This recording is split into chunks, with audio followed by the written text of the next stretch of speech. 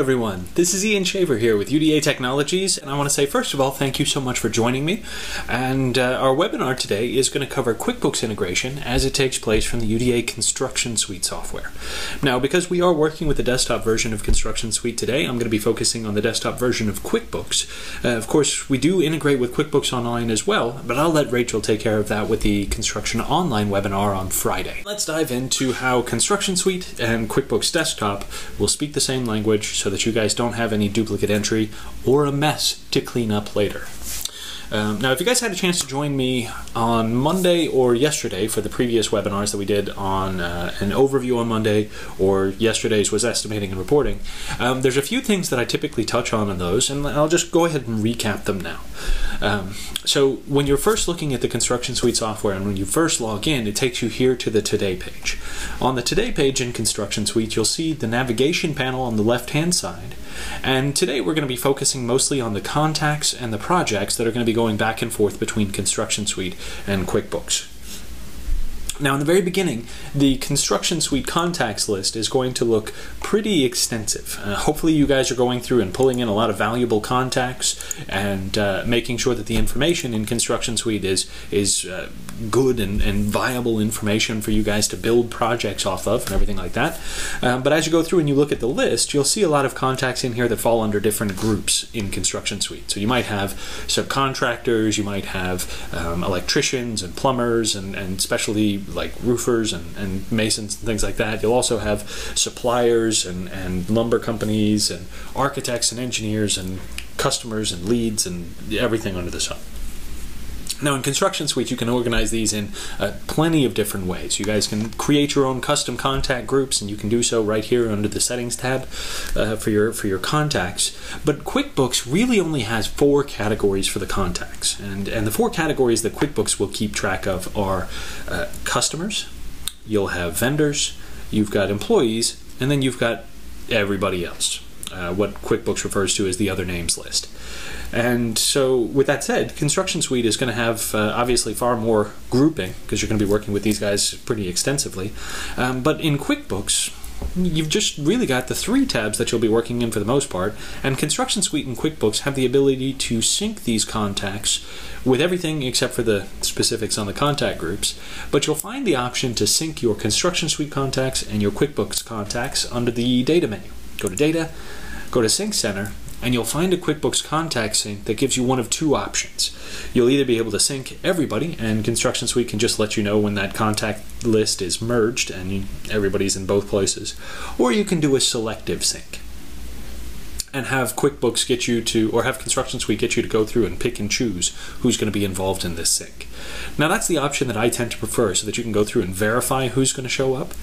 It's also an important one the first time you guys are working with the sync between ConstructionSuite and QuickBooks, because in QuickBooks, if you don't have any contacts yet, and you try to push all these contacts over to QuickBooks, QuickBooks isn't going to be able to make a distinction between your electricians and your clients. They're going to assume everybody is just another name, so they just dump them all in the other names list.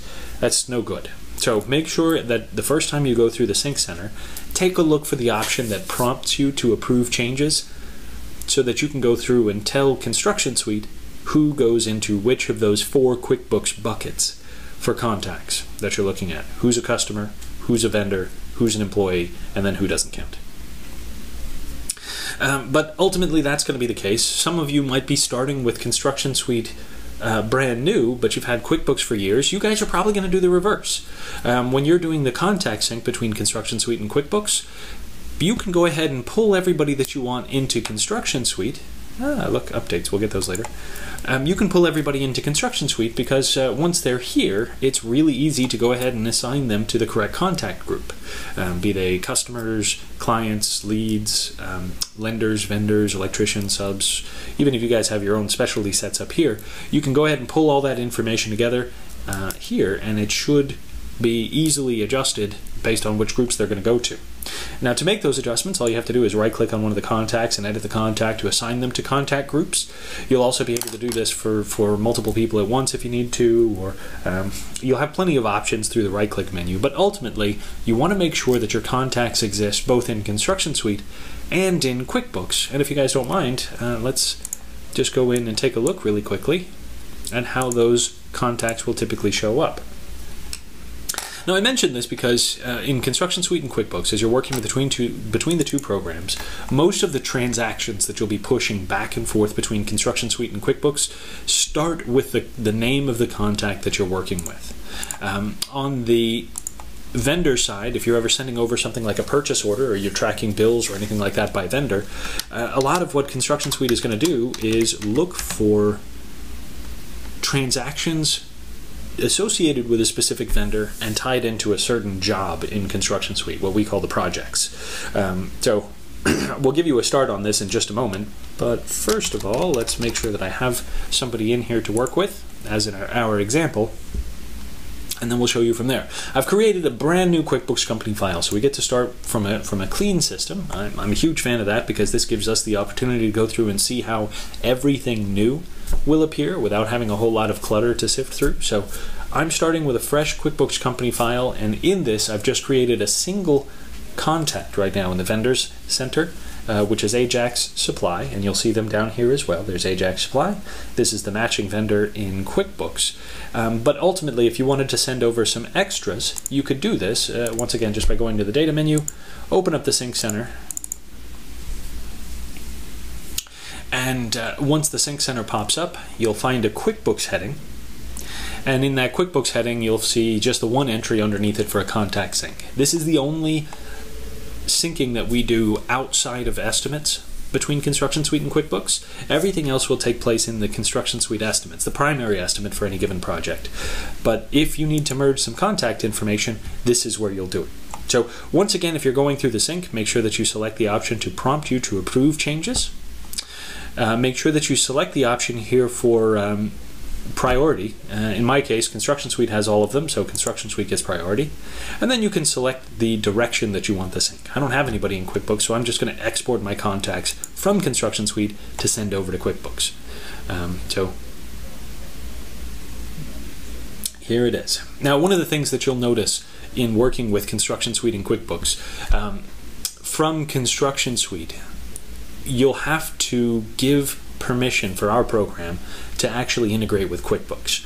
Now, if you've ever talked to us on the phone, we'll usually make the recommendation that you log into QuickBooks as administrator in single user mode, and this right here is the exact reason why. This application certificate will only ever pop up for the admin in QuickBooks when they're in single user mode. The rest of the time, ConstructionSuite is just going to get rejected. So make sure that the very first time you integrate, you get this pop-up, so log in as admin in single user mode, and from there, make sure that you select the option here to allow ConstructionSuite to integrate whenever the QuickBooks company file is open. Now, I make this recommendation because this allows ConstructionSuite to integrate no matter who you're setting up with access to your QuickBooks company file. They won't have to be an admin. They won't have to limit the usage to single user mode. Selecting this option will allow multiple users later on to do the integration. So it's pretty important that you select this option. Now that's first, of course, for the integration itself. Once it goes through and populates the contacts list here, you'll actually notice that most of the information in this list is going to be organized on the ConstructionSuite side, mostly alphabetically or by groups. On the QuickBooks, it's entirely by groups. If you have all contacts in QuickBooks and you're trying to pull those into ConstructionSuite, you'll notice that there's an alphabetical listing starting with the customers at the top of the QuickBooks side, and then it goes into the vendors. Again, starting over alphabetically, it goes A through Z on the vendor section side, and then it goes A through Z on the employees, and so on and so forth. So once again, you'll start to see most of this information coming together, and you'll be able to do whatever you need to with the integration and everything like that from here as well. Now let's see, looks like QuickBooks is struggling a little bit to share information with us. Give me just one moment, I'll see if I can get that to kickstart. But ultimately the important thing to this is that you guys can see that the options are going to be there for the integration itself. Now let's get back to ConstructionSuite and make sure that we have QuickBooks open again as well.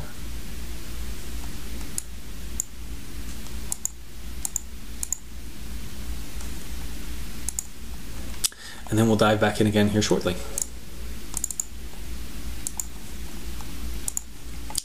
But once again, as you're going through that sync, just make sure that you guys do merge the correct set of contacts. The upside is, if you guys pull too many contacts into ConstructionSuite, you can always go through and highlight large chunks of contacts and just delete them to clear it out, effectively clearing out any of the contacts that you might have in the system. It's really easy to go ahead and pull them and get rid of them and start fresh. So don't worry too much about putting too much clutter in ConstructionSuite. There is nothing that you put here that we can't clean up as well. Now that said, QuickBooks is a little bit harder to get that information cleared out. So if you are going to be working with QuickBooks and you do need to send some of the information back and forth between our programs, make sure that when you open up QuickBooks, one of the first things you do prior to the integration is to go ahead and create a backup of your QuickBooks company file, just to make sure that you don't end up having to go through and deliberately or individually delete contacts that are in the wrong list or move them around or anything like that. Create the backup, and that way you guys will always have that to revert back to should anything else come up for you. Now let's see, we've got contact information, and again, the most important piece to this when you're integrating between ConstructionSuite and QuickBooks is the contact's name here. This name is going to be what shows up in QuickBooks. This is also going to be called in QuickBooks. It's going to be called the client name, or the customer name, or the vendor name, the employee name, or the other name. They all ultimately reference a display name that you're looking at in QuickBooks, and in ConstructionSuite, that is also going to be called the display name down here at the bottom. So if you edit one of the contacts, you'll see the display name here. If you want to make changes here to match up to what's in QuickBooks, make sure that you do it under the display name, and don't just change the first name and last name, because putting in something different here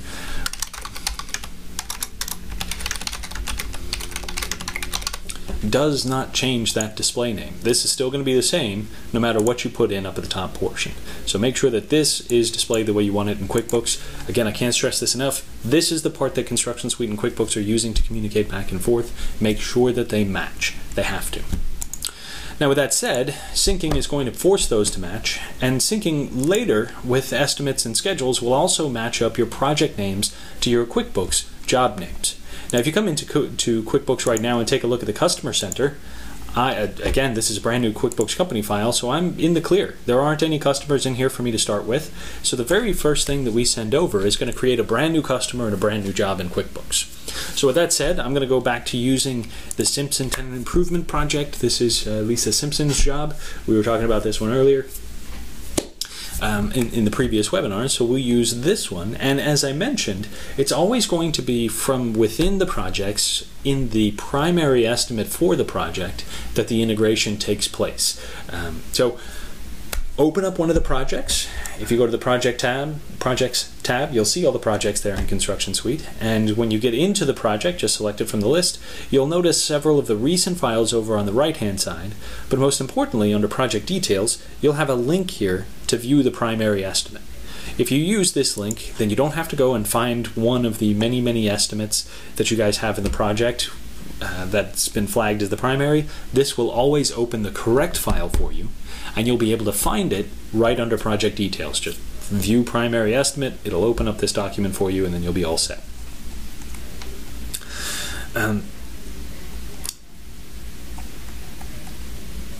Yeah, so while this is loading, I've got a couple of questions here. Let's just make sure that we are touching on these as we go through. By the way, if you guys do have any questions as we're going through the integration options today, make sure that you take a look for the questions panel on the GoToWebinar interface and plug in your questions there as well. We'll be able to go through these and answer those as we go, or at the end, depending on how long this takes. So, first question that I've got here, on the QuickBooks Contact Sync, is there an easy way to select only vendors or only customers? So I'm guessing that this is going to be a result of having many contacts in QuickBooks and trying to pull that information into ConstructionSuite. If you're going from ConstructionSuite to QuickBooks, we have all of ours grouped in various different ways, so you'll have to just go through and pick and choose who goes into which category. But when you're going from QuickBooks into ConstructionSuite, if all your contacts are in QuickBooks, again, QuickBooks will organize the list of contacts by their contact type. So it always puts all of the customers together, groups them together. Then it'll group together all the vendors, then it'll group together all the employees, and so on. So the first couple of names on your list are going to be the same type.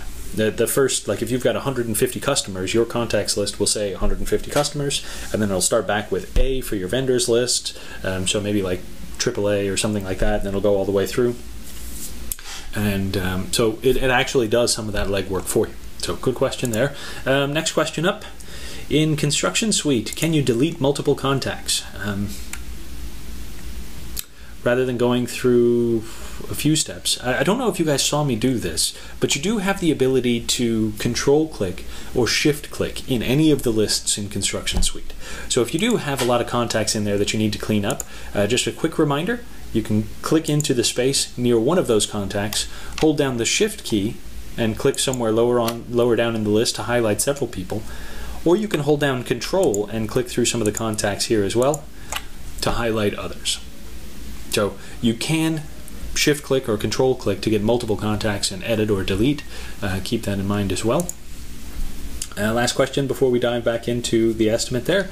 What's the difference between a primary estimate and every other estimate in a job? And that's another great question, because most of the people that I work with have multiple estimates in their projects. Now in ConstructionSuite, you'll only ever have one primary estimate. And it is marked as the primary estimate, by the way, but you've got one primary estimate that's going to be used for each project to determine the value of that project and how much is going to be lended into some of the reports, like the WIP report that we'll talk about later, and the profitability charts and everything like that. That primary estimate was the one that was going to be used to draw up the contract for the job. So the dollar amount that shows up in that contract is pulled directly from your primary estimate on the job. And the primary estimate is also the one that should be considered the base estimate or the original contract sum whenever you guys are working through these things. Later on it might have change orders added to it, but ultimately it's that primary that's going to determine all of these other things. Now, some of the ways to have multiple estimates in a job. If you're ever working with a customer and you get to that initial estimate phase and your customer gets that original proposal and they really like you guys and they want to work with you guys, but it's just a little outside their budget, they may work with you to negotiate out some of the different sections of the job or negotiate down some of the costs or something like that, which means that you'll have to go back and revise the estimate.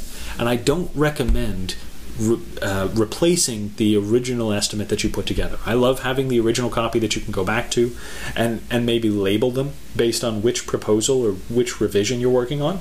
So you might have 5 different revisions of estimates in a project, but still only one of them is going to be the primary, and that's the one that counts as your live contract sum, or what will eventually become your live contract. So keep in mind that the primary is the important one in any of these. All of the secondary estimates that you might see in a project are going to be exactly that. They're just revisions, or maybe they're like one-off little things that you tried to put together for a customer, or ideas that you guys had, but none of them are going to apply to the contracts, and they don't show up in the reports. They also don't go to QuickBooks. Only the primary estimate is allowed to send information back and forth between ConstructionSuite and QuickBooks, so keep that in mind as well. Now that said, I've got a primary estimate open, and there's a few different things in this estimate that are going to go over to QuickBooks as well. Now so far we've talked about contact information and how the contacts have to line up. Just in case you haven't made the assumption yet, QuickBooks does keep track of everything by customer job, so our project names are also going to be going over to QuickBooks as a job name. You'll see the customer show up in the contacts list, and beneath them and slightly indented, you'll see different jobs that might apply to that customer. In my case, Lisa will show up shortly, and the Simpson Tenant Improvement will show up underneath her. And what shows up in the transactions are going to be determined in the QuickBooks Integration tab.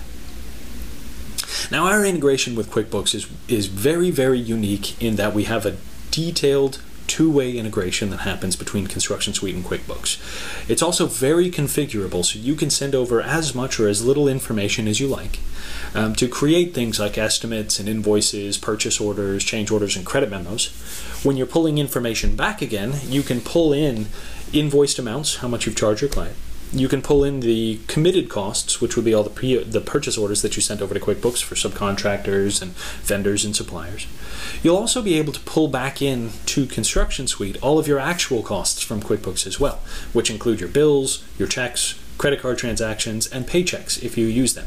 Payroll is one of those things that can come into ConstructionSuite as well, and you'll be able to pull that information into the estimate so that you can do live job costing and do comparisons between the different between the estimated costs and the actual costs, or profitability reports to show you how much you spent versus how much you made, and things like that. Of course, these reports will all be based on the information that you're sharing between ConstructionSuite and QuickBooks, and there are two places that you'll need to make some configurations to in order to get the right level of detail and get the best results out of this integration.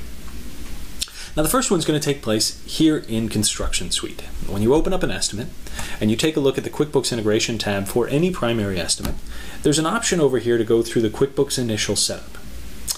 Now, we're going to step through this right now, but I do want to make sure that you guys understand that the QuickBooks initial setup is a global set of settings that tells ConstructionSuite how to communicate with QuickBooks.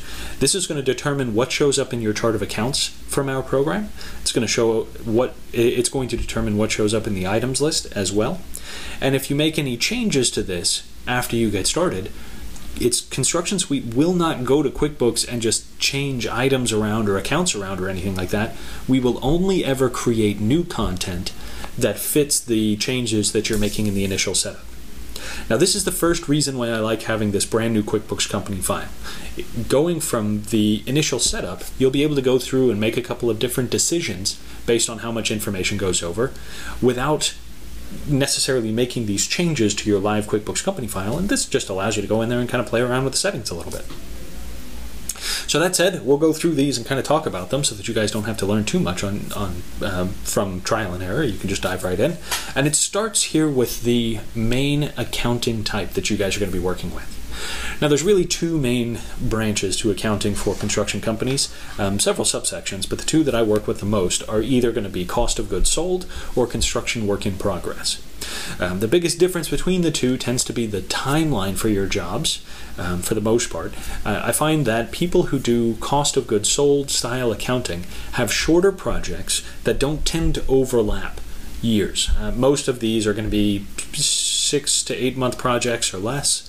And generally speaking, an identifying mark with a cost of goods sold accounting style is as the builder or as the remodeler or whatever it might be, you'll go out and buy the materials required for the job or hire the subcontractors or whatever it is. They'll show up on the job site and do whatever they need to do or get included as part of the job, and then you'll get reimbursed from the customer. You'll charge the customer for everything that you guys have used on that job. So you pay for it, you use it, and then you get paid for it.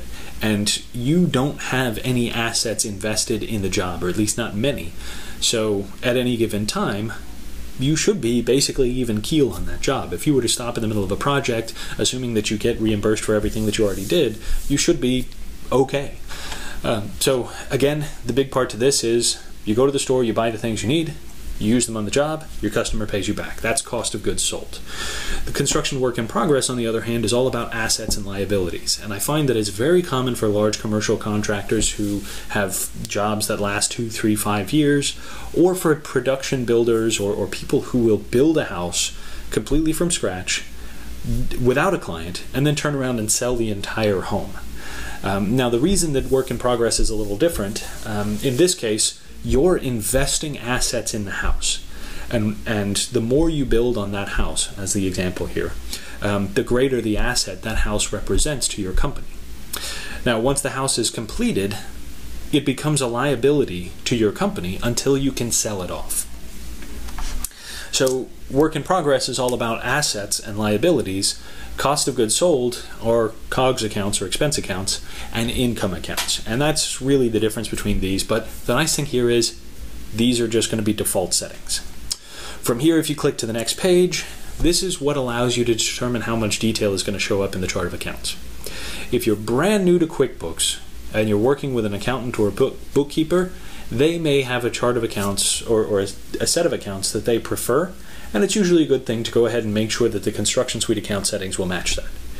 In my case, QuickBooks already has a few accounts that I will eventually tie into, so I don't necessarily need ConstructionSuite to create anything new. Instead, I'd like to map the items that we'll be sending over into the accounts that I want in QuickBooks, and the easiest way to make sure that that happens is to send the items over and then map them when they get there. So that said, I need something to indicate to me that new items are being created And the easiest way to do this is to create an account like should be 0 that should never have an account balance. For me, this represents a new item that's been created in QuickBooks, and it gives me the opportunity to go in and point that item to the correct account so that ConstructionSuite is feeding those accounts properly from that point moving forward. This is why I have should be 0 set up here, but it can always be changed. The other possibilities that you'll have going from ConstructionSuite to QuickBooks include creating an account for every category that you have in ConstructionSuite. For those of you who joined us yesterday, you'll know that the categories that I have in this estimate are planning, foundation, framing, and so on. Ultimately, all the little tabs down here at the bottom become accounts in the chart of accounts if you select this option. The third option in this list is going to be to create an account for every category and subcategory. Effectively, this will take the project totals page of your estimate and turn that into the chart of accounts as well. And that's this third option down here. Now again, for me, I tend to prefer that level of detail in the items list, not the chart of accounts. So I'm going to go back up to this, create a single account, and that'll be my option here. The account type is going to be pre-selected based on what you chose on the first page, but you can always go through and switch it out to an expense or a fixed asset, another asset, whatever you guys want to put in here. I'll leave cost of goods sold for now. We'll click next. And this is where you get to choose the level of detail for your items list. Now, as I mentioned earlier, I like to have the categories and subcategories showing up in the items list, but first and foremost, it's important to make sure that ConstructionSuite is actually going to be using items as part of this integration. Otherwise, you're just going to be feeding information over to QuickBooks for the expense accounting, but you're not going to be able to do any job costing for it. If you want to do job costing and you really want to take advantage of what ConstructionSuite and QuickBooks can do when they integrate, make sure that you use items. Now, beneath this, you'll have an option to use a parent item. My QuickBooks company file is completely devoid of items right now. I have nothing, so there's no reason for me to organize them or lump them all together under a single parent item. So I'm not going to use this option. If you guys are connecting to a QuickBooks company file that's been in use for years, it might not be a bad idea to use this parent item just so that you guys can easily recognize the new UDA items as opposed to those old items that you guys have been using in the past. So that's really the benefit here, is just to help you differentiate between those items. But then the detail that goes over to the items list is going to be in one of three options.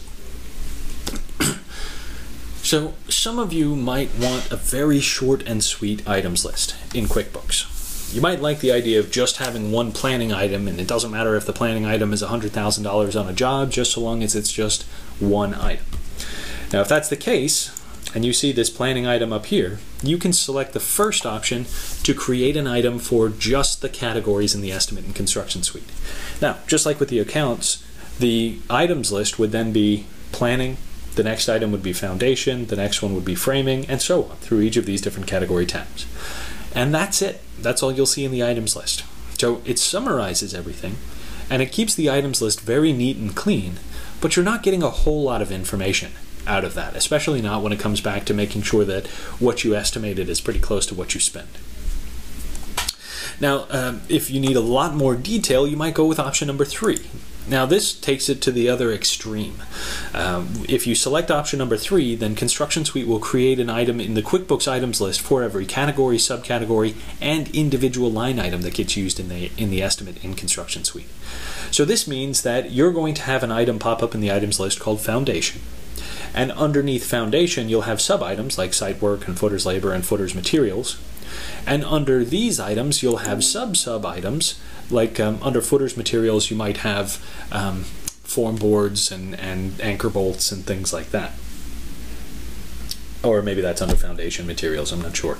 But ultimately, using option 3 will send to QuickBooks all the sticks and bricks that go into making the whatever unit it is that you're working on. So you get tons and tons of information in the QuickBooks items list. The downside is you end up with tons and tons of information in the QuickBooks items list. And it makes it a little bit more difficult to navigate and find the right items and job cost properly. So this is where option 2 comes into play. This is my personal preference because it's the happy medium between the two. This option selects all the categories and subcategories to send over to QuickBooks and populate those into the items list. And ultimately, if you select this option, your QuickBooks items list will look almost exactly like your project totals page. This selection gives you this, but in your QuickBooks items list. Now my QuickBooks items list is empty right now, so that's exactly what I'll get, and there's not going to be a whole lot of clutter. But it's important to note too that after you make your selection for the level of detail for the item, you choose the correct item type to send over to QuickBooks as well, and you'll do that here in the top right corner. Now the item type that you're looking at is going to be one of three things typically. It's either going to be service items, which means that there's a chance that these could show up on paychecks. You could also select non-inventory parts. This is the only item type that'll actually allow you to change the item type to service or inventory later. Or, of course, you've got the inventory parts as well. Now, your inventory parts, as you might imagine, these are going to be all the things that you keep in the shed out back, or in your warehouse, or in your showroom, or whatever it is. Inventory parts are great because you can keep track of counts in QuickBooks. The downside is you can't turn an inventory part into a non-inventory part or a service item, so you couldn't bill, you couldn't put inventory parts on paychecks. So there's no blend there. So you can do them as service items, and then you can't change them away from service items, but they can't show up on paychecks. You can do them as non-inventory parts, but they can't be used anywhere other than the standard transactions like estimates and bills and such. Or you can do inventory parts and keep track of your inventory. Take your pick. The default is to go with service items because, again, it's just kind of my preference on the default, and you'll go from there. Now on the last page here, or the next to last page, this is your income account or your revenue account that you're going to be looking at here.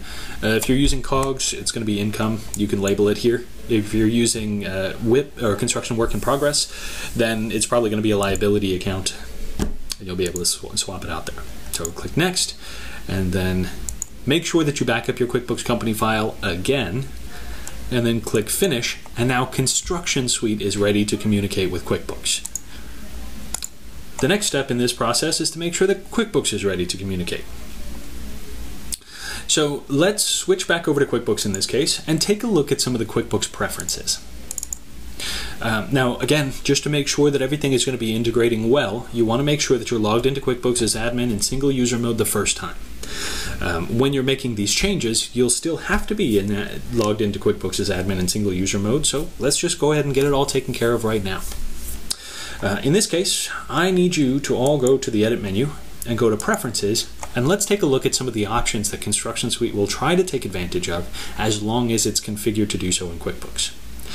Now first and foremost, if you go to the Integrated Applications tab and take a look under Company Preferences, this is where you'll see which programs are allowed to integrate with this QuickBooks company file. So I've got OnCost in the list, but there could be another UDA program or two that might need to show up.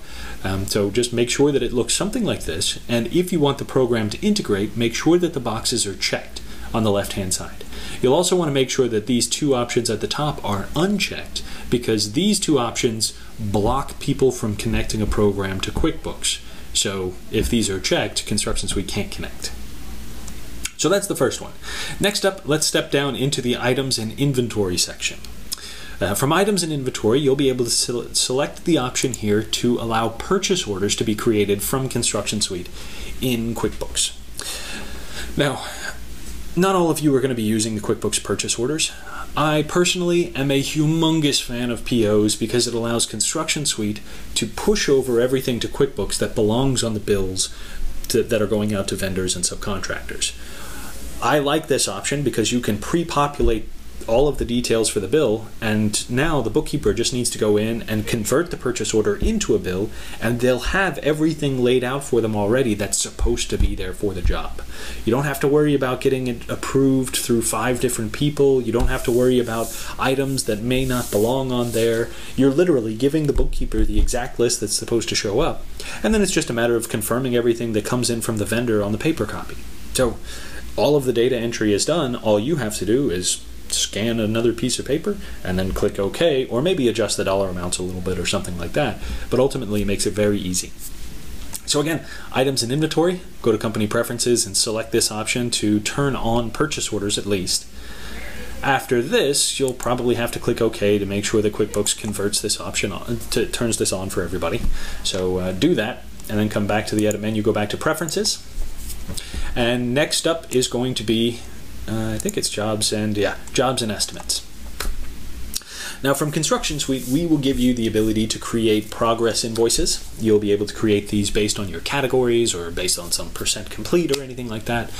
Sometimes though, it helps to be able to do this in QuickBooks as well. If you want to take a QuickBooks estimate and use that estimate to do progress invoicing, then you'll want to go to the Jobs and Estimates portion and turn on progress invoicing. Go ahead and do that now and make sure that it gets taken care of as well. Same thing, when you click OK on this one, it's going to make sure that all the windows get closed down so that it can turn on progress invoicing properly. So go back to Edit, Preferences, and there's one more thing that I'll need you guys to confirm. The last option we need to confirm is going to be found under the Reports and Graphs tab.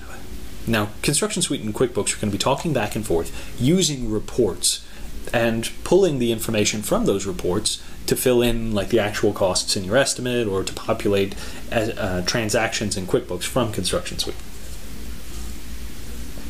Now that said, ConstructionSuite and QuickBooks are going to be doing almost all of this communication using item names, and it's important that the item names match, which means that in the reports, when you're showing the items in those reports, you want to make sure that it only uses the name of the item and doesn't try to tack on all sorts of excess information like the descriptions and things like that.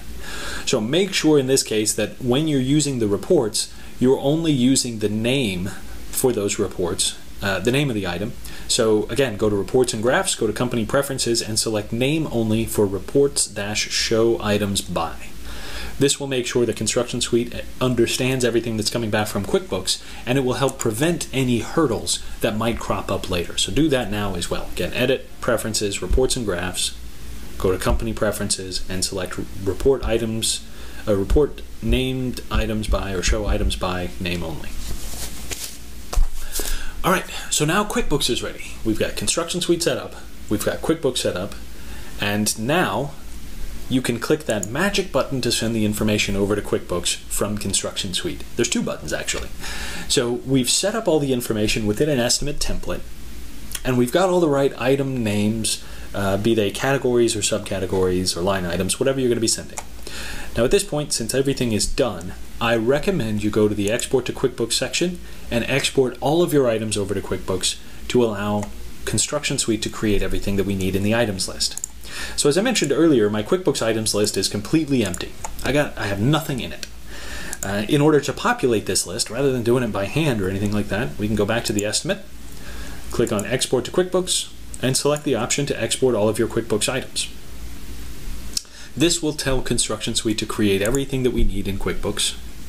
QuickBooks is going to go ahead and confirm that this is what you're trying to do, so same as before, yes whenever the QuickBooks company file is open, and done. And it'll start that process. Now as it's going through this process, building out everything that we need, I'm going to take a brief pause to go over and take a look at a couple of questions. So we'll let this think. Question number 1, if I use service items, how do we track material costs versus income? And that's a great question, good question. And in this case, as you're sending the information over to QuickBooks, it's going to allow you to populate bills and checks and credit card transactions with the items, regardless of whether or not they're service items. Now, because we're using items and there's an option to use items for invoicing, it's going to take these items and it's going to create them as two-sided items. Every item is going to have an expense account and an income account associated with it in QuickBooks. Now you'll see this when you go into the items list and you take a look. Here is your income account, UDA construction payment. If you right-click on one of the column headers and customize columns, you can turn on the COGS account as well. Let's move that up next to the income account. And now you can see the expense side, the income side, and then some other information out to the right. Now, this is important too, because whenever you use construction cleanup, or the daily cleanup on a bill or on a paycheck, it's going to assign the cost on that bill or paycheck to the should be zero account, expense account, COGS account, whatever it might be. When you put the same item on an invoice, it's going to show up that invoiced amount under the UDA construction payment account. So in QuickBooks, your P&L reports, your balance sheets and everything like that are going to be tracking the money coming and going all of your costs versus your income directly through those item used on the different thing. ConstructionSuite, on the other hand, we're just going to find the item and we're going to put those two numbers side by side. It'll show you your cost, it'll show you your income, and those numbers are going to be right there available next to your estimated costs or your estimated values in ConstructionSuite. You'll see how these work in just a couple of moments as we send over some transactions. So good question there. Next one, on the integration setup, why can't you select all types of items? Service, non-inventory, other, etc. Do you mean it'll convert a non-inventory part to a service item? No, we don't convert anything, and the biggest reason why we don't allow you to select multiple types is because of QuickBooks, actually. When this information gets over to QuickBooks, QuickBooks is going to try to lump them all together under certain parents and things like that.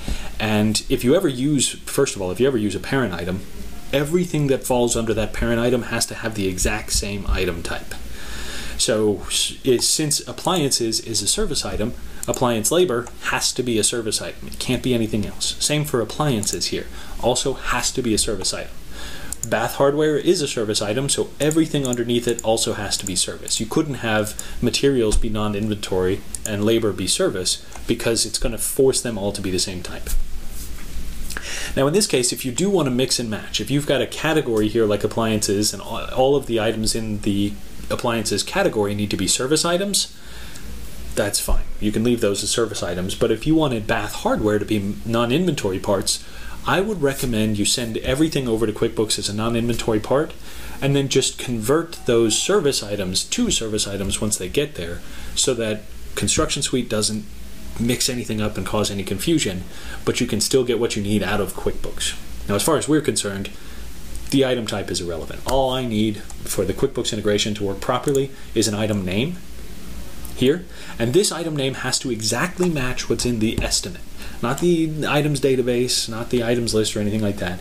This needs to match my estimate category in ConstructionSuite in order for ConstructionSuite and QuickBooks to recognize that these are the same thing.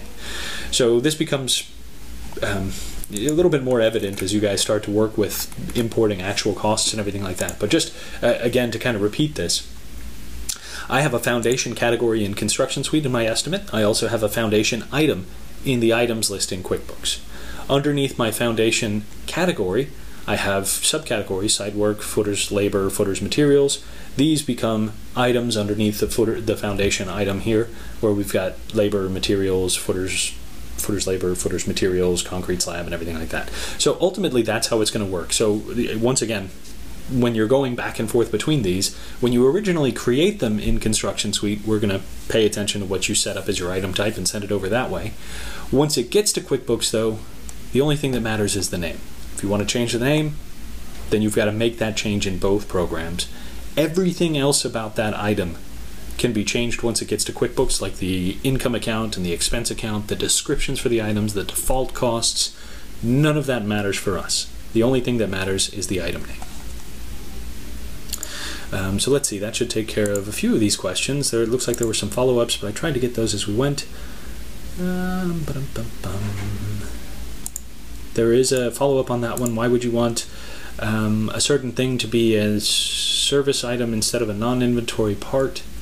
Ultimately, the non-inventory parts allow you to convert them to other types, but other than that, they're not really special.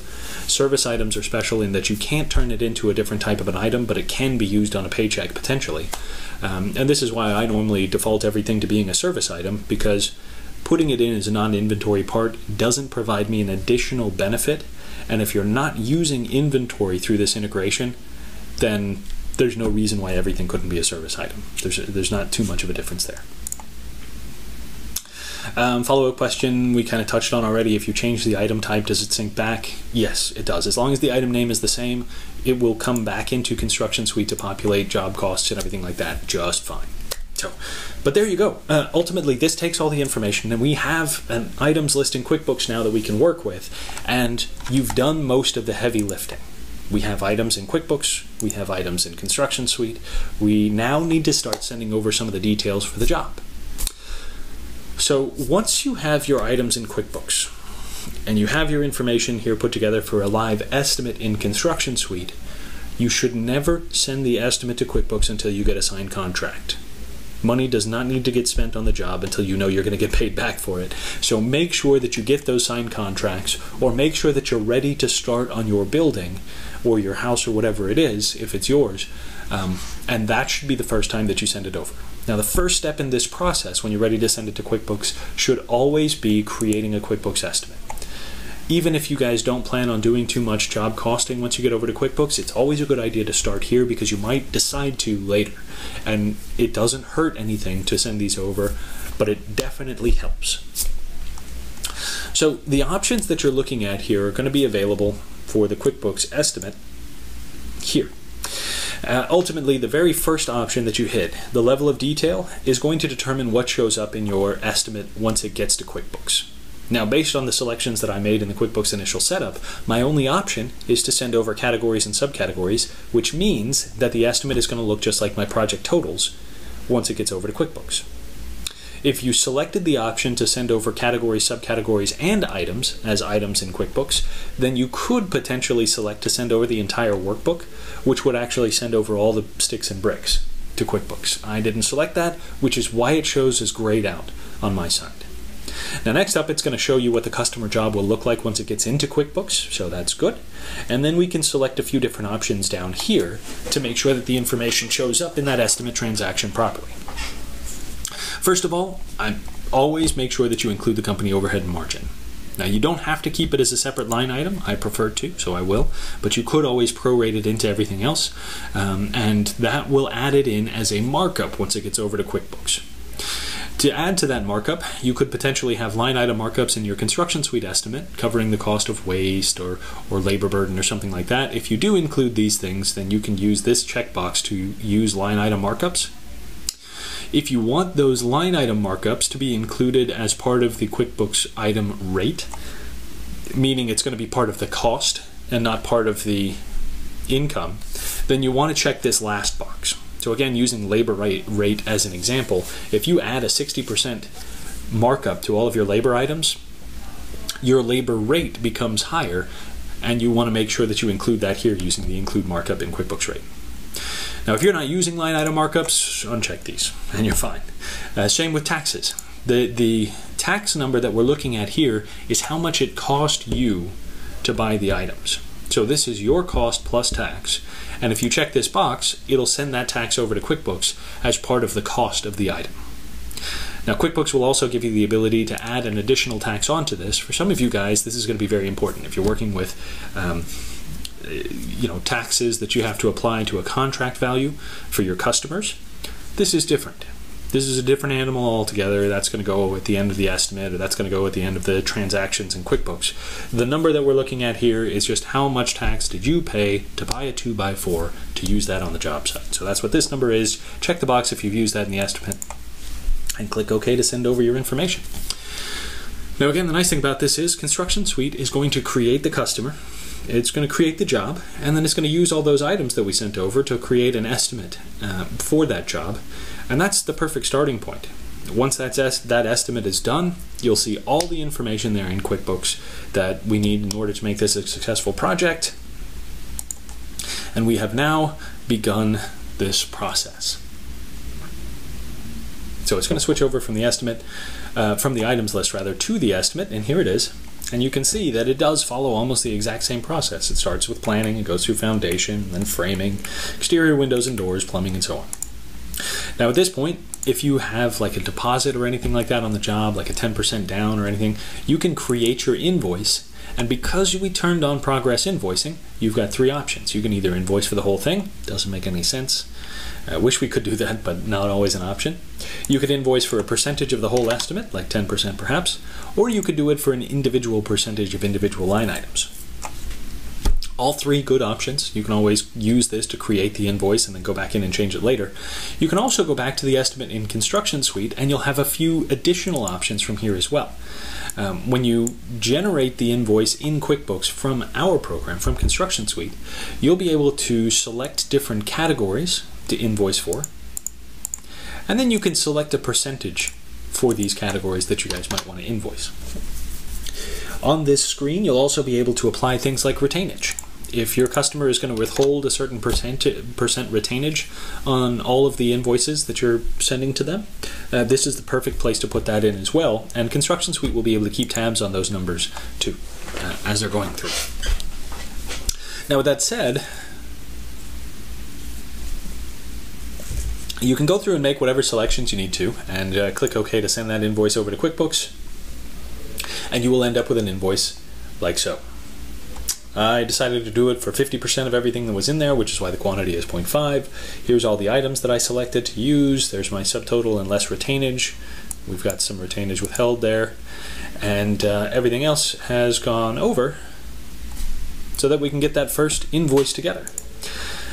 Now, of course, this is going to be standard. If you guys have QuickBooks integration, meaning you've got the Pro or Contractor version of ConstructionSuite and above, you're all set. Everything that you guys need for creating estimates and invoices and everything like that is here. For those of you who are using the corporate or Catalyst versions of ConstructionSuite and above, you can actually take this invoicing process a step further. In the Estimate in ConstructionSuite, you will find an area for generating an application for payment. This application for payment is going to follow the AIA G702 and G703 application for payment process, puts all this information together from your estimates and your invoices to generate a schedule of values for you based on what's been plugged into those estimates and invoices in QuickBooks. So in this case, if you go through and select the application for payment and create a new one, you'll be able to verify the details for the contract and for the pay period. You can select the architect or the engineer or anything like that that you guys need to use. Select any and all invoices that you want to apply on this particular pay app. Add in any materials stored to date. Accept any additional change orders, then do materials stored to date. I have none, so I'll click Next again. And this will allow you to generate your app for payment. Again, it usually doesn't take more than a couple of seconds to build one of these app for pays, and it does follow the AIA specified format, so you can't really customize it too much, otherwise it doesn't fit the format anymore. But your end result will look something like this. There's G702, the cover sheet, shows how much we've certified this period, no change orders applied for in this case. G703, our continuation sheet, is here. To put in all the items that we need. It's going to show how much we've applied for this period. There it is. And retainage that was withheld from this period's pay app. And then at the end on continuation sheet number 4, we've got the total for the scheduled values and then everything else that belongs. So that's it. You've got an application for payment at this point. And from here you can email it out to your customers. You can print it out if you want a hard copy. Just make sure that you come in here and click Finish. And there you go. Oh, might have not closed one of those files down all the way. There we go. And I'll finish. We can always come back to that. There's other files that I still have to close. But ultimately, that puts the information together in the app for pay. The AIA forms are really quick and easy to fill out in this case, and it certainly saves a ton of time. I've had clients tell me before that prior to using this format, it would take them up to 20 hours to put together that app for pay. In this case, it took us, what, 3 minutes? 10 minutes with me talking, but like less than 3 minutes normally. Either way, let's press on. So we've got invoices. You've sent out the information to get paid. Let's talk now about how you can put together all of the information for creating purchase orders and then tracking how much everything cost. Now, before I dive into the purchase orders, let's go ahead and import from QuickBooks all the invoiced amounts that we've created. I'm going to be comparing against these numbers a couple of times, so it's good to have them in the estimate in ConstructionSuite. It's also really important to note that if it's anything that you will be making on this job, if it's an invoiced amount, it's something that you've sent over to your customers, you'll have to see that by importing invoiced amounts from QuickBooks. Invoices in QuickBooks always mean what you're sending to your client. Always. Actual costs are going to be whatever shows up on the vendor side. The bills, the checks, the credit card transactions, the paychecks. That's all going to be part of your actuals. What you've sent to the client shows up when you import invoiced amounts. Now, to pre-populate those actuals, like we were talking about earlier, you can create purchase orders from ConstructionSuite that go over to QuickBooks. Now, these purchase orders are going to be basically a contract outline. when you agree to purchase materials from a supplier or a subcontractor or something like that, you will create this as a purchase order in QuickBooks so that QuickBooks knows exactly what belongs for that job with that vendor. So in this case, you can always go through and select from the estimate the area that you're going to be sending to a specific vendor. And you can select the QuickBooks vendor from the drop-down menu here, and that'll give it to you there. And once this goes over to QuickBooks, it just puts together the full outline for everything that needs to go to Ajax Supply for the foundation section, I think it was, that I selected. Let's go over to QuickBooks and double check. Framing. Sorry, it was the framing section. So there's the purchase order. It's an outline of everything that goes to the vendor for that particular section on the job. In the PO, you can see not only the items, but also which customer job it goes to, and then the total amount for this as well. So save and close that, and you will now have these transactions associated with the job as well. Now, in this case, let me go back to the Customer Center and make sure that my Lisa Simpson project is there. Yeah, there it is. Because of the way we create these and because of the way QuickBooks handles all these transactions, the only thing that you'll ever see directly associated with the job from the Customer Center will be your estimates and invoices, and credit memos, potentially. The format that we create all of these customers and jobs, of course, customer is always going to be at the top level. Job will also be indented slightly underneath this, and as you send over change orders, you'll see another level indented in slightly underneath again. All of the estimates and invoices, though, will always roll up into the primary job, which is where you'll see all of this information. And as you're going through and tracking it, the balance total that shows up here is only ever going to be the invoice balance, never the open purchase orders or anything like that that you guys might think should be there. All of that information is going to show up back in the Vendor Center in QuickBooks. If you go take a look under the Ajax Supply vendor, you'll find that purchase order that we just sent over. And if you ever want to double click to open it up, it'll show you that outline again of everything that goes on for the job. Now this too is, for the vendor, this is going to be very similar to what the estimate is for your customer. The estimate shows up, but it doesn't affect the balance. Purchase orders will show up under the vendors, but they also don't affect the balance. In this case though, what you can do is come up to the vendor's drop-down menu and select Enter Bill. And when you're creating these bills and you're entering in new bills, anytime that you select a vendor from the drop-down menu here at the top, if they've got a purchase order that's still open, regardless of which job it's open on, QuickBooks will prompt you to use that purchase order to populate a bill. So you can say, yes, in this case, I want to use this purchase order on this bill, and there's all my items. So once again, if we're doing a comparison between the purchase order that went to Ajax Supply and the invoice that I just got from Ajax, everything that shows up on the invoice should be all of the information that shows up here, or part of it. Maybe they didn't invoice us for everything this time. Perhaps it was just the first couple of items. So in this case, we could just zero out the quantity for all of the subsequent items here because they didn't get used. Now, don't do that. Well, I'll leave it for now.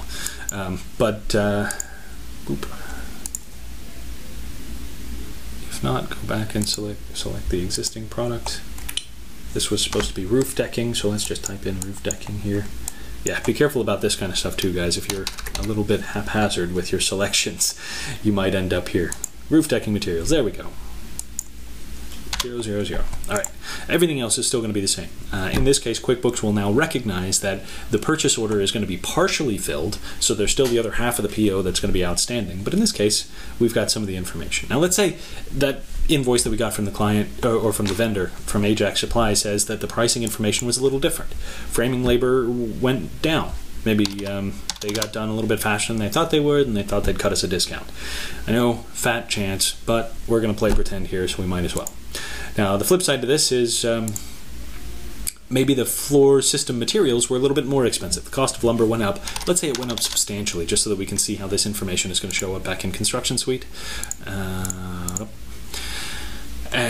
This is what you end up for the bill. So now we've got this $40,000 actual cost, and when you commit that back in ConstructionSuite, we can now import actual costs to see how much we've paid on this job. So once again, actuals are going to be your checks, your paychecks, your bills, your credit card charges, and you can go through and select any or all of these that you would like to see, and then click OK to import them. Now when you do import these, it's going to take all of the information for all the bills and checks, credit cards, and everything like that, and it's going to pull that into an actual cost column here, QuickBooks Actuals, and it's going to do a quick little calculation side by side. You're going to see the estimated cost, or the total price here. You're going to see the QuickBooks Actual, and then it's going to give you the variance between the two. So there you can see that I'm under budget on framing labor, over budget on floor system materials, and over budget numbers are always going to show up in the red so that you can immediately recognize those.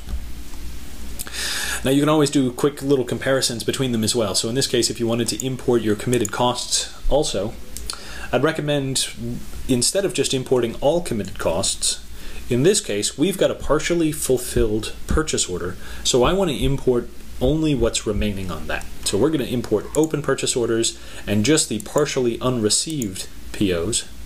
Clicking OK in this case is going to pull in what remains on the contracts that we have out there with subcontractors or suppliers. This is going to show up in the committed cost column. Oh, let's go back to that project totals page. And if you notice now, we've got committed costs turned on, and there's our remaining balance that we've still got outstanding. So how does this help? We've now created some actuals and invoiced amounts and committed costs, and we're taking a look at these numbers, and now that the information is coming back into ConstructionSuite, you can see how much we've estimated for framing labor, how much we've spent on framing labor, whether or not we're over or under budget. The committed cost would show us how much is remaining under contract. So in this case, the fact that I have 0 left in contract tells me that this $3,000 is grippage. We've overestimated what we thought it would cost, and we've made up ground. Now I've only gotten paid for half of this, so I know that this means that since we've paid for all of it, I need to make sure that we invoice for the rest of it later. The next section down though, under floor systems, the opposite is true. I have slipped on floor system materials. So there's still nothing left in contract, so I know that this is where it should end at this point, barring any change orders or anything like that that come up. But now what I'm looking at is we've gone under budget on framing labor and over budget here. Now I'm still net over budget about $1,000, so we will probably need to try to make up that ground elsewhere, or at this point we could also tap into the contingency for this because the cost has gone up. But these are important things to note, and you can see that right here in line just by importing the information and taking a look. And that's the benefit that you'll get from this. This information is also going to be available whenever you run reports from ConstructionSuite, but it's important to note that the reports are designed to pull a different set of information. We're not going to just show you the exact same numbers that you're looking at here in the estimate. Instead, what you'll get from those reports typically is like the over budget report would show you just floor system materials, because this is the only thing that's over budget right now. Your remaining balance report will show you almost everything though, because you've got a remaining balance on everything except for floor system materials. That's over budget. You can do an estimate versus actuals, and it's going to show you everything that has a variance, basically. If it's got a variance of 0, then it doesn't show up on the estimate versus actuals because that's fulfilled completely and it was perfect.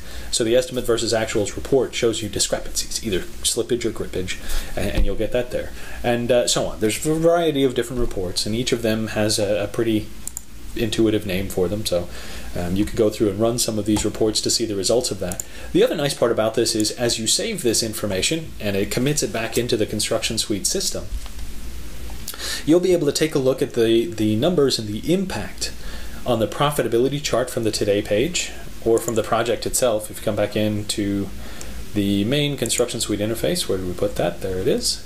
So let's go back and take a look at the Simpson Tenant Improvement Project and refresh the values, so now we can see actual costs and committed costs and everything like that. You'll see the numbers coming in. If you come back to the Today page, you'll also be able to see on the profitability here where that shows up. Oh, actually that's not true. I've still got that set up as an opportunity.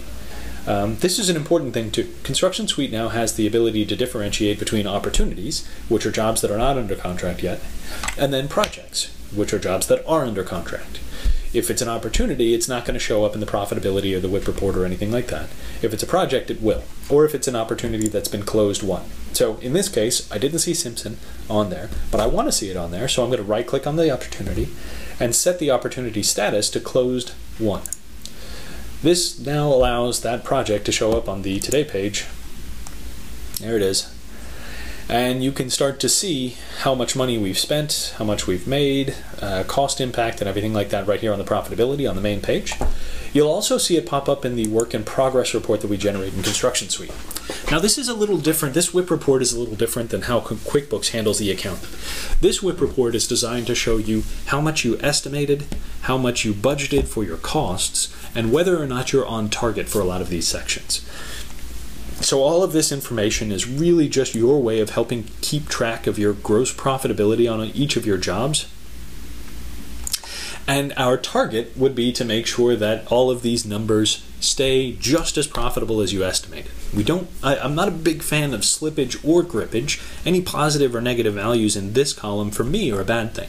If we end up slipping, that means that we spent more money than we estimated, and you'll see that here. You'll have a negative percentage, meaning that you're upside down on the job. If it's a positive number, it means that you gripped. You ended up making more money than you thought you would, and that's actually another trap. If you made more money, great. Making more money than you thought you would make is always a good thing, but it also means that you're overestimating the cost of jobs, and you may end up overestimating several jobs and losing bids because you estimated too high. So you'll estimate yourself out of potential projects if your grippage is too high. If your slippage is too high, you end up losing money on jobs, and you don't want that either. So as close to zero as possible in this one is great. I usually shoot for within about 2% because that's where my contingency sits. But otherwise, you can see the results up here along the top too. This is your profitability chart, and it shows you how profitable your jobs are doing. I obviously have a very wide array of stuff going on here. Sometimes the numbers aren't exactly accurate. But as you're looking through this, you can see some of the jobs that are more profitable than others and everything like that. And it's just kind of mapping out your profitability as you go. Banks will ask for this kind of stuff, especially if you ever apply for a additional line of credit or anything like that. They'll ask for something along these lines just to see how well you've done. You can take this and export it or print it, send it off to them, and they will be thrilled with you for it. In fact, it'll make you look that much better just because you can turn this around for them so quickly. We also find that a lot of commercial contractors will use these kind of tools to maintain profitability on extremely long jobs. Some remodeling organizations as well, like Remodelers Advantage is one of the partner organizations that we work with, and they require these of a lot of their members too. So have this information, gather it together, and people are going to want you to do this because it really does help make more profitable companies if you can look at something like this and track in real time how you're doing on your jobs. Now again, this is a side effect of using the QuickBooks integration, because everything that you're pulling in from ConstructionSuite or pulling in from QuickBooks saves into your estimate, which then is used to populate this table, this WIP report. And if you look through, it's going to show you how much you guys have in unbilled revenue or underbilled revenue, how much you guys have remaining in contract and everything like that. So again, there's plenty of detail here. And just like with any other table in ConstructionSuite, you can right-click on a column header to turn on or off various different information. So set this up the way you want to see it using the information that's available within the system, and just keep an eye on it from time to time. You know, a few times a month, maybe once a week or something like that, just to make sure that your profitability is going well. Or maybe just set it up so that you guys come in here and view this after you pay all your bills for the previous month. I find that usually happens within the first week or 2 weeks of each month. So if you just come in here and look at it at the 15th of every month to see how profitable you were on all your jobs from last month's billing cycle and everything like that, yeah, go for it. Go to town.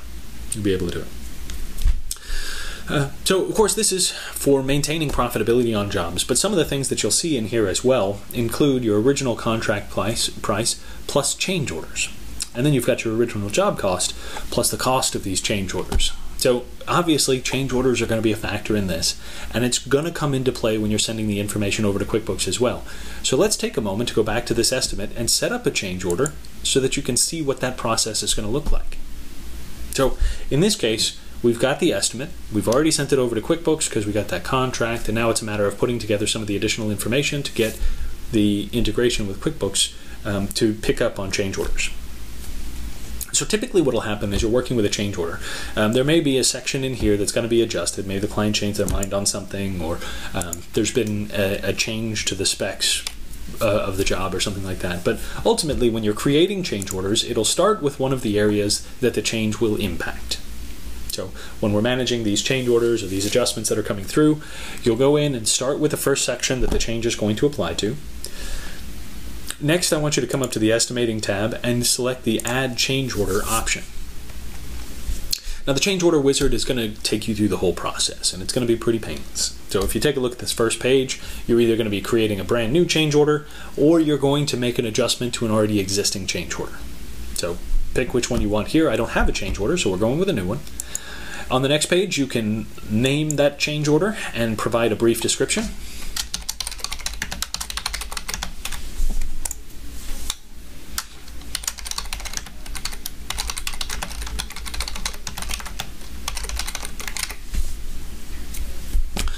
Whatever you guys want to put in here is going to be great. This is the name of the change order as it's going to appear in QuickBooks, so make sure that you get that one done right.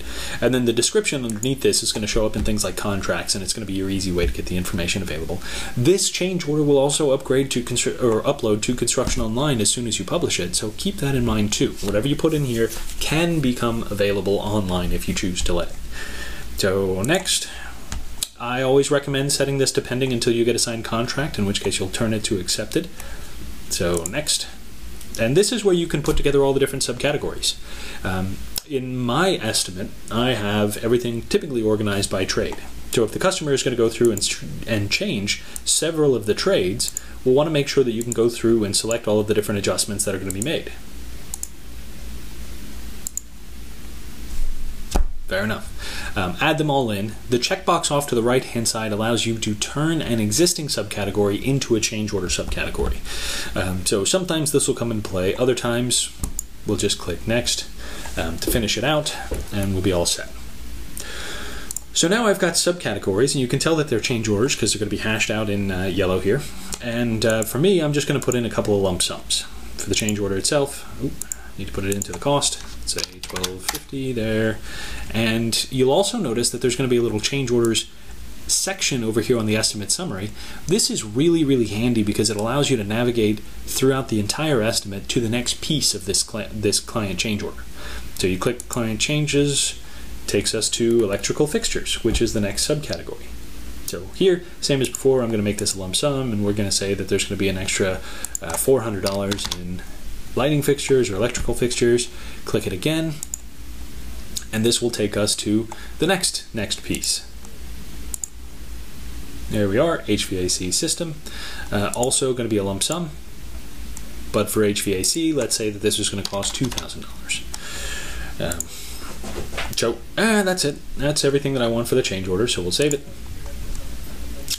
And you can see that we now have a total balance of $36.50 for the change order. And at this point, before going too much further, I need to go ahead and pull up that change order contract. So it's back to the Reports tab for us. And in this case, if you click on the Customer Reports dropdown, you'll find Change Order Documents near the top of the list. And your change order documents are going to be either cost plus contracts, fixed fee contracts, or an itemized proposal. I'm just going to go straight for the cost plus contract. So that's a lie. We're going to go with a fixed fee contract. So it's going to pull in all the information for the change order. Let's select the client changes. There's the different subsections, and we're doing a fixed fee contract, so there we are.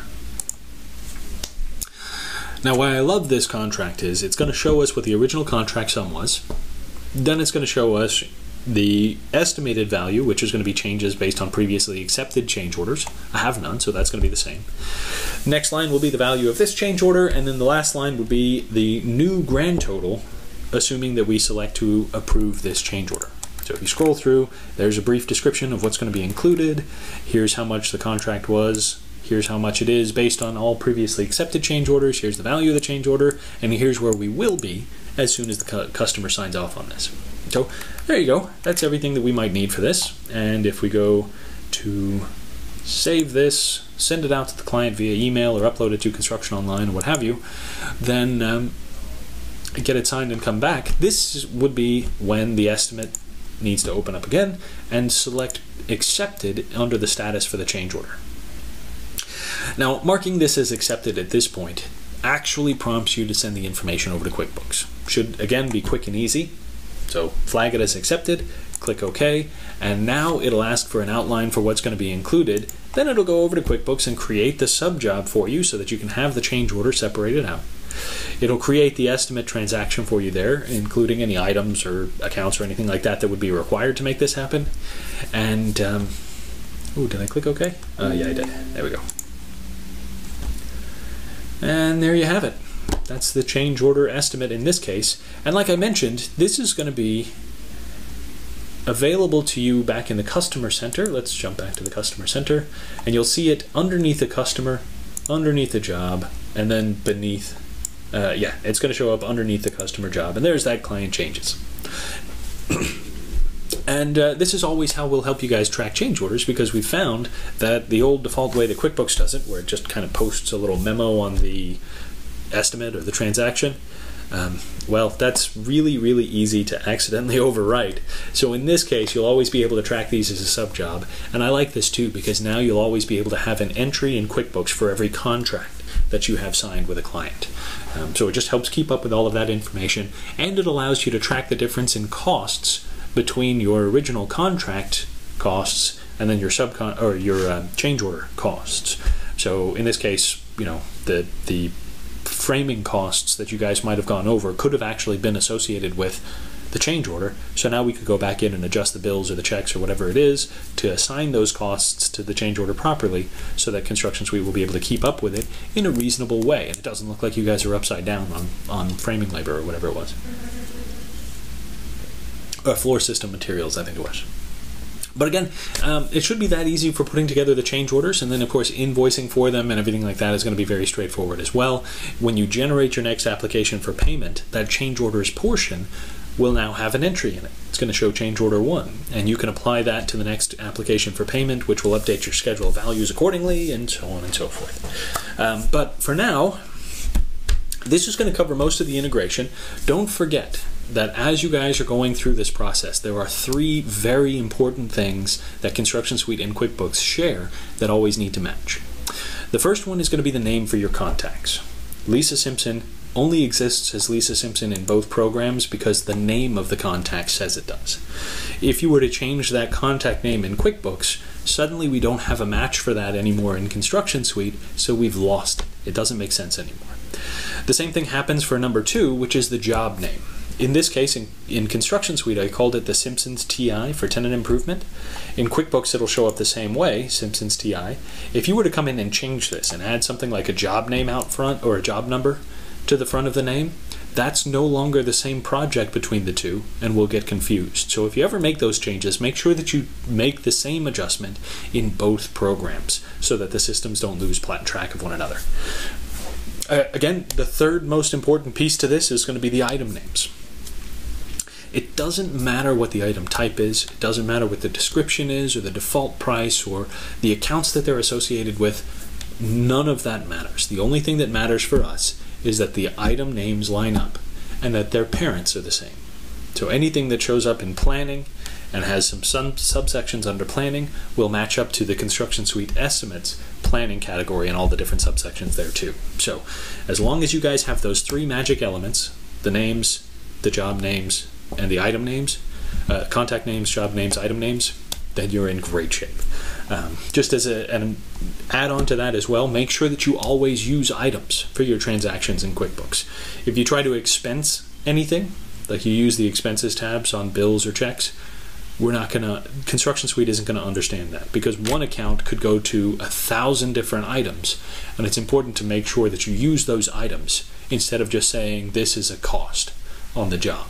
It needs to apply to an item. You bought what? So do that, and ConstructionSuite will never ever get lost in the process. If you are concerned that your actual costs might not be completely accurate when you import them, we have a tool for that. go back to QuickBooks integration, and when you import your actual costs, there's a little report that will generate in QuickBooks that gives you an outline of everything that we found. This is an amazingly great tool to go through and double check all the actual costs. If you're looking for something that doesn't show up in this report, it means that you put it in the wrong place in QuickBooks. It's assigned to the wrong customer job, or maybe it's not assigned to a customer job. You just have it out there as a free-floating cost. So again, this report will show you what QuickBooks has in that customer job. If it's missing, or if it doesn't show up in the right place, like if it says it has no items, just fix the transaction, update the report, pull the information back into ConstructionSuite, and you'll be all set. Now with that, I think I'm going to go ahead and switch over to the questions portion. So that's going to close out everything that we have for you guys in the webinar itself. Don't forget, if you guys do have any questions or there's anything else that you guys would like to cover, send it in. We'll have the webinar open for the next few minutes to make sure that we cover all those questions. But for anybody else who is pretty comfortable with what you guys have right now, I want to thank you guys so much for joining me today. Once again, my name is Ian. I'm one of the QuickBooks Pro advisors here with UDA Technologies. It's been a pleasure taking you through the QuickBooks integration, and hopefully we've covered any of your questions that you guys might have had. But let us know. If you have any follow-ups, you can always reach the company here. Just go back to ConstructionSuite, take a look under the Help menu, and you'll actually find plenty of phone numbers and email addresses and everything like that under the Contact Information section. So reach out to us if there's anything else that you guys would like to cover. For now, though, don't forget, we've got our scheduling webinar that's going to be available to you guys tomorrow afternoon. We're going to be starting that one on Thursday at 3 p.m. Central. Friday, Rachel is going to take over for ConstructionOnline webinar, and she'll be taking you guys through all the different features and facets and QuickBooks Online integration briefly. So if you guys are interested in taking a look at that, don't forget to sign up for the Friday webinar at 3 p.m. Central as well. For now though, once again, thanks guys so much for joining me today. It's been a pleasure having you guys. Once again, this is Ian with UDA Technologies, and this will conclude our QuickBooks integration webinar. You guys have a great night. Thanks again.